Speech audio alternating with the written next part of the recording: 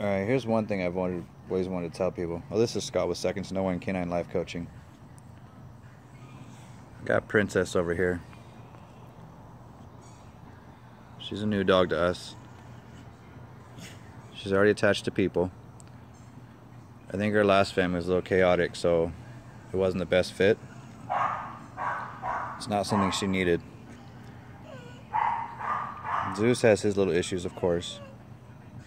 But what I wanted to show was that when dogs can watch things going on, they watch how you interact in your household instead of just throwing them in the mix, they'll become less protective and they'll become more understanding of how your life goes on. Then they'll trust when they can come in and what they should react to. Hi, Zeus. Good.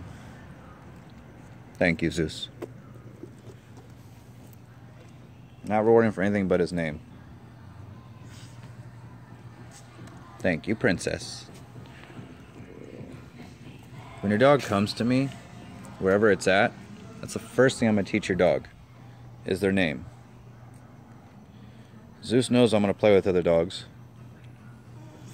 Princess is going to understand that too. Whether I'll get these guys out to play, I don't know. I got to temperament test Princess first. She can get along with dogs. She is interested in dogs. Do you miss me? Or do you want Zeus? Who doesn't want Zeus? Thank you, Zeus. Eye contact. Reward. Princess. Eye contact. Reward.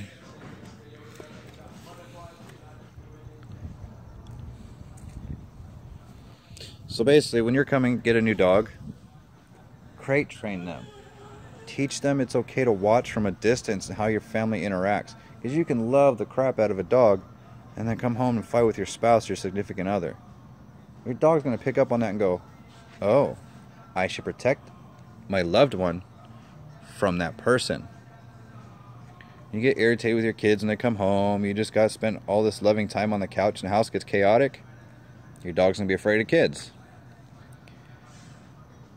If you're a chaotic person, your dog can be chaotic, but your dog will adjust. Dogs adjust. That is one thing I want to tell you guys. Dogs adjust. Dogs are adaptable. They figure things out. Thank you, Princess. Giving her a treat. He's mad at me.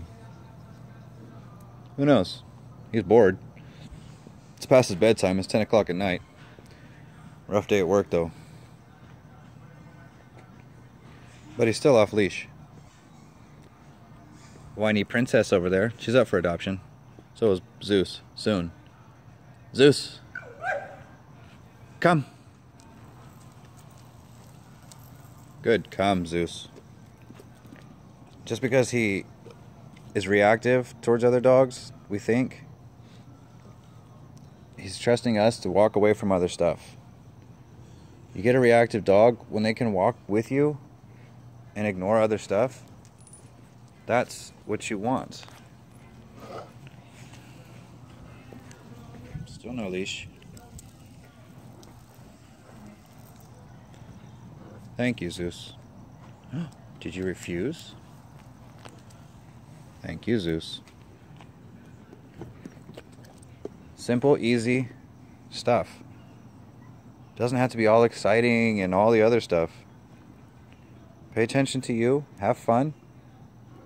I don't need Zeus to stress out in this situation. Ooh, that butt. We can still have fun. We can still have fun. Ready? Let's go. Zeus! Let's go. Alright. Let's go.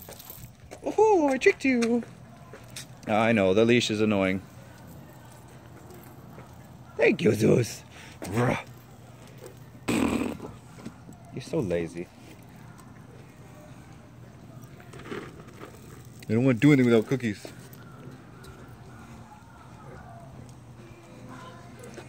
Thank you.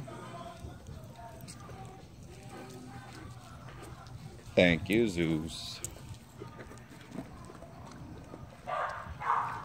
See the distance I can reward? And he still wants to come over. I love it. Scott with second to no one Canine Life Coaching. www.k9lifecoach.com. www.k9lifecoach.com. Thank you, Zeus. Thank you, Princess.